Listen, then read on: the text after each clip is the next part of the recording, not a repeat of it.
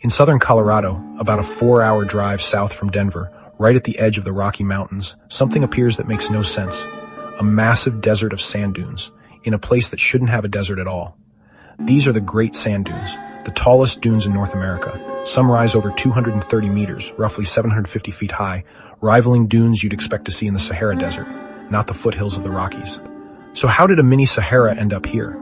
Scientists think it started with ancient lake beds that dried up, releasing sand into the valley.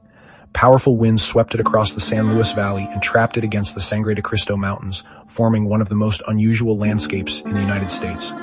But even with that explanation, one mystery remains. The dunes barely move.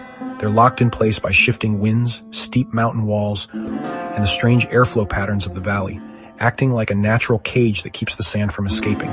And when the sand slides, the dunes can produce a deep, booming sound, created by millions of grains vibrating together. Scientists call them booming dunes, a rare natural phenomenon where the sand itself makes a low rumble, like a low bass note rising out of the ground.